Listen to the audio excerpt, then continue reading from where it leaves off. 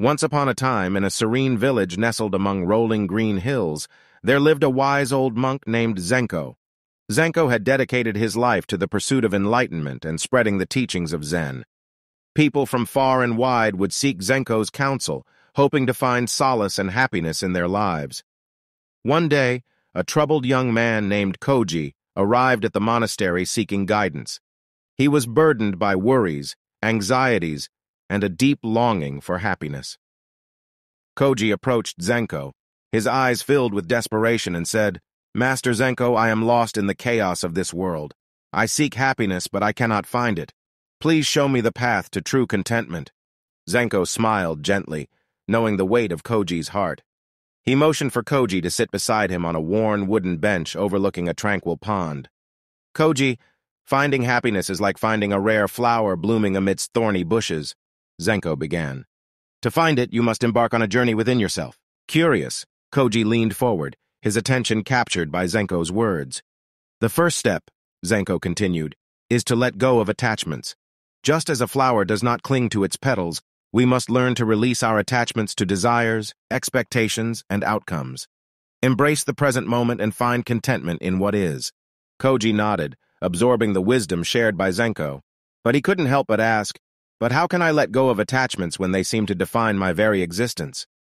Zenko smiled warmly and recounted a tale. Once there was a gardener who loved his beautiful garden immensely. Each morning he would tend to his flowers with great care, ensuring they received ample sunlight and water.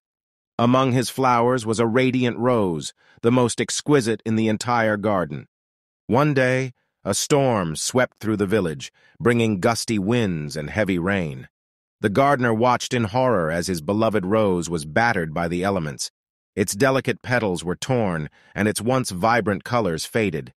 The gardener felt a deep sense of loss and anguish. Days passed, and the gardener couldn't bear to look at the damaged rose.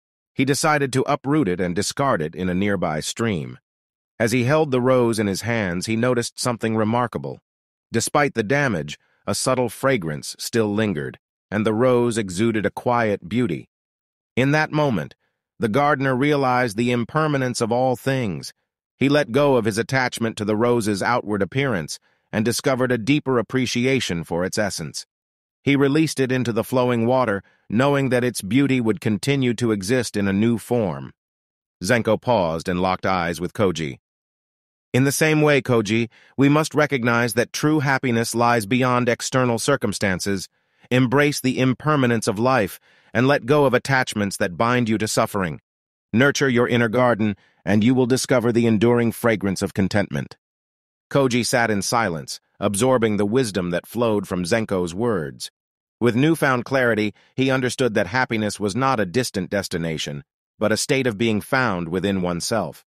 From that day forward, Koji embarked on his own journey of self-discovery, guided by the timeless wisdom of Zenko. As he learned to release attachments and embrace the present moment, his burdens lightened, and a profound sense of joy filled his heart. In time, Koji became a beacon of happiness, illuminating the lives of others with his serene presence, and the village, touched by his transformation, embraced the teachings of Zen, cultivating a community that found happiness not in the pursuit of external possessions, but in the simple beauty of existence. And so the tale of Koji and Zenko's wisdom continues, a gentle reminder that true happiness is always within reach, waiting to be discovered within the depths of our own souls.